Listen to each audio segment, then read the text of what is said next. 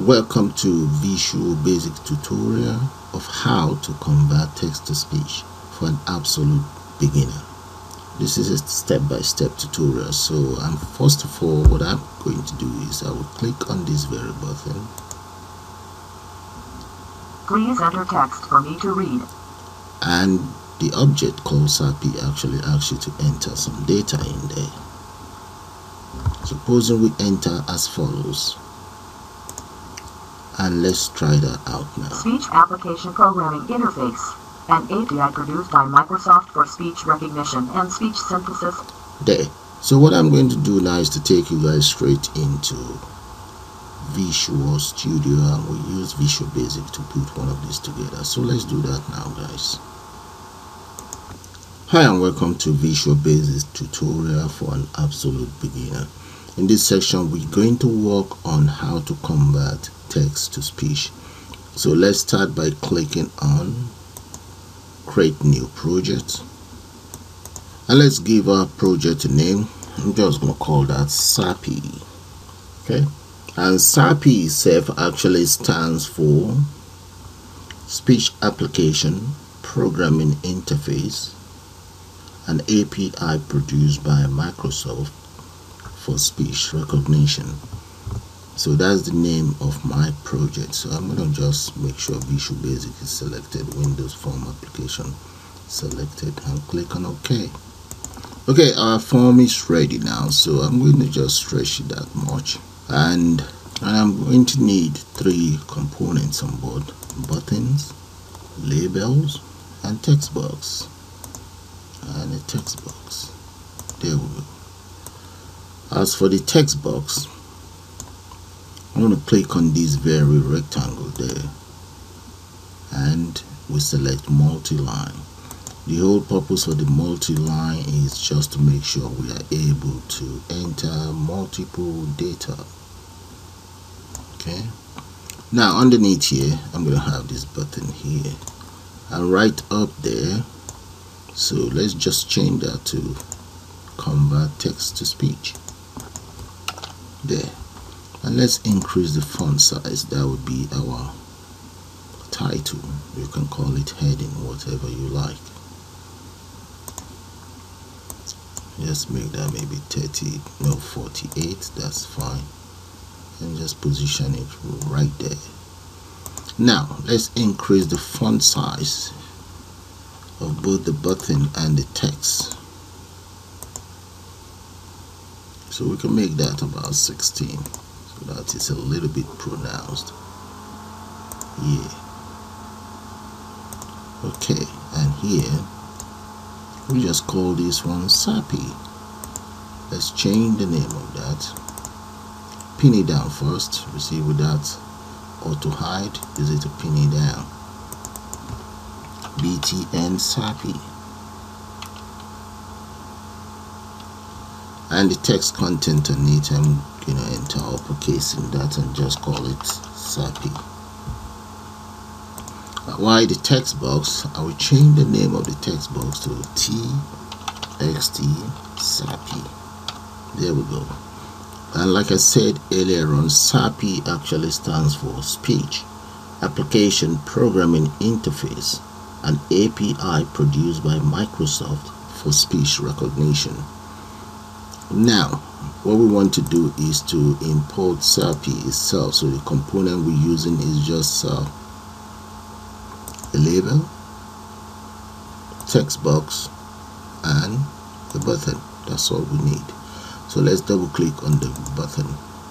Right up here, above the button, I'm going to declare a variable, dim Sapi. There. Whatever or any variable that is declared right underneath public class form1 is known as global variable. But supposing we decide to declare a variable right inside this button itself, then that will be classed as local variable. Now let's call Sapi. We say Sapi equals create an object. As you notice, the IntelliSense actually suggested what I was meant to select. So I'm going to say Sapi dot speech voice. There. And now I want Sapi to read as follows. Let's say Sapi dot speak.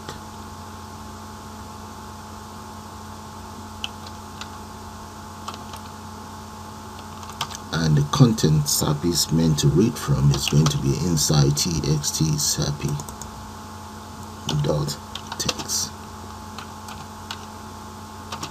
And that is all there is to it. Okay, if I run the program now, alright, the system is ready. So let's enter as follows and click on this button to read it out.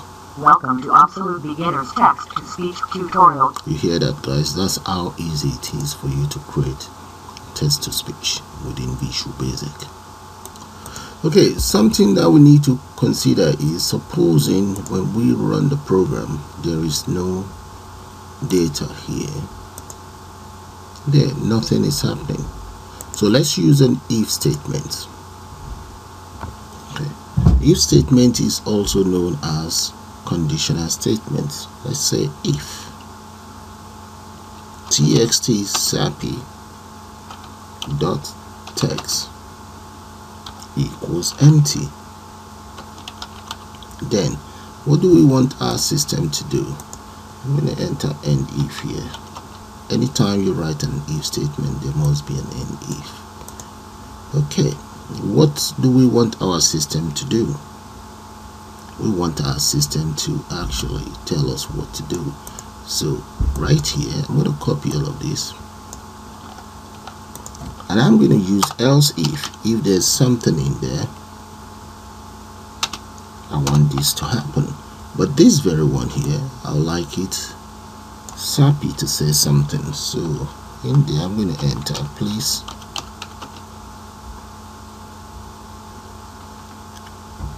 enter text for me to read. There. So what I want Sapi to do is to say this out to the end user. Please enter text for me to read. And at the same time, we might as well enter Sapi dot focus. There we go. So which means I want the cursor to be flashing in there. But before I do anything, I'm going to copy this as well. Sapi dot focus. So we want the cursor to be inside this text box. So let's double click on form to get the form load. There we go. Now let me show you guys something. Majority or most of you would have been noticing why do we have a green line here is because this was already run. However, the new lines of code has not been run. That's it. I haven't tested it out. That is why we have yellow here, yellow lines, and we also have yellow lines here. Okay, so event form load will set the focus right inside the text box. If I do not enter anything, these lines of code, the if statement will first of all check if there's anything inside the text box. If there's nothing, this statement will follow. Else, whatever I have on the text box will be read out. So let's run the program and see. Okay, right here as you can see there's nothing in here, so I'm going to click on the button. Please enter text for me to read. And let's click on Sapi. Speech Application Programming Interface, an API produced by Microsoft for speech recognition and speech synthesis.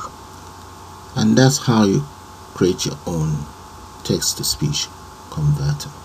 So with that, I'm going to call it the end of this tutorial. Thanks for watching and bye for now.